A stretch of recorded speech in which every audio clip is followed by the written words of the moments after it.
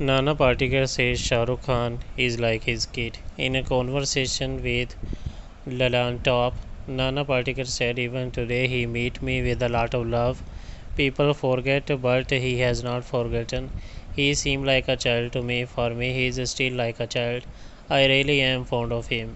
He mentioned that while people tend to forget each other, he didn't forget. Nana Patekar recounted a recent meeting at the International Film Festival in Goa, where he greeted him with immense affection, as if no time had passed, and if I felt like it just yesterday when they had worked together.